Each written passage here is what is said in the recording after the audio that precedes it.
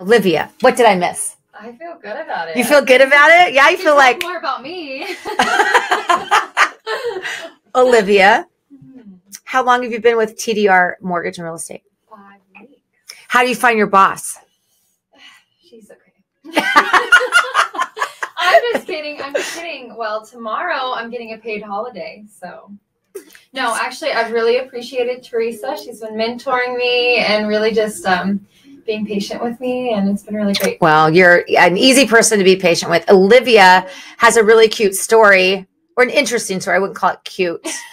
I think she's cute. She's adorable, charming, smart, super, super, super smart. And I couldn't be more pleased to have her join me.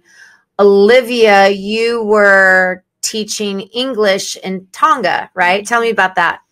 Yeah, I was there for 2 years, and I taught English elementary age kids, and I worked a lot with the teachers out there to build curriculum, and it was really neat. And what qualified you to do that?